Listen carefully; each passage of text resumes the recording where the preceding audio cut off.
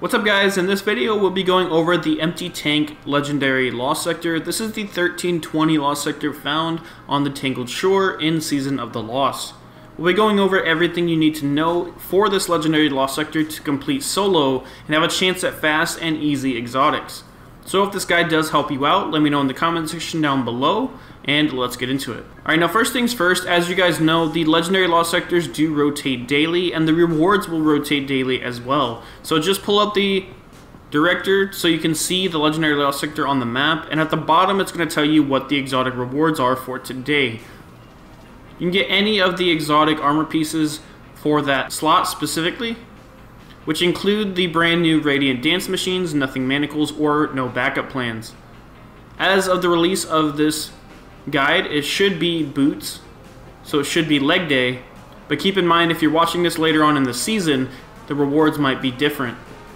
You definitely want to go for that platinum rating by defeating all the champions to have the highest drop chance for exotics.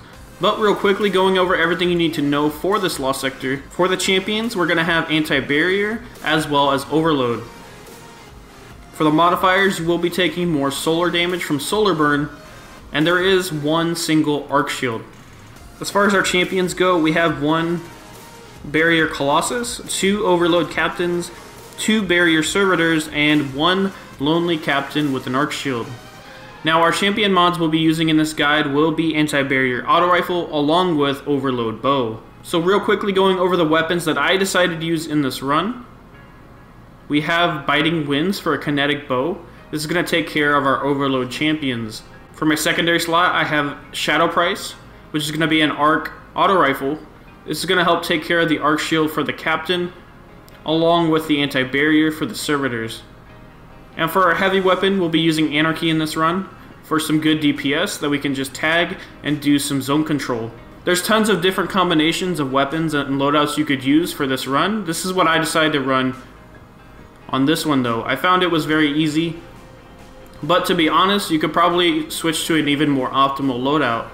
But for the rest of this guide, we're going to let this play out.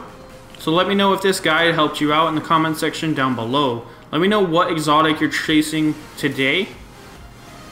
And if you want to stay up to date with more Lost Sector guides in the future, be sure to click subscribe and ring the bell so you never miss an upload. Thanks for watching, and I'll see you guys in the next one.